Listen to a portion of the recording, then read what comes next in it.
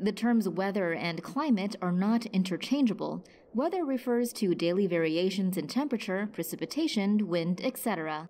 And according to the NOAA, climate is the average weather conditions of an area over at least a 30-year period.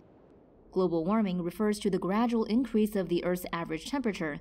The sudden rise in temperature in recent years is primarily attributed to the increasing presence of greenhouse gases caused by human activity.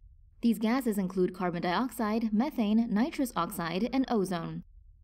Climate change refers to changes in weather patterns on Earth over an extended period of time. These changes are natural, however, activities including fossil fuel combustion, land use, deforestation, and agriculture magnify these changes. A research published in 2018 in Nature Communications explained that the record-breaking cold weather and polar vortex disruptions are caused by Arctic warming. Fast-flowing air currents located in the Earth's northern hemisphere, called jet streams, are responsible for weather fluctuations around the globe. These winds move from east to west and are pushed by the difference between Arctic and tropical air.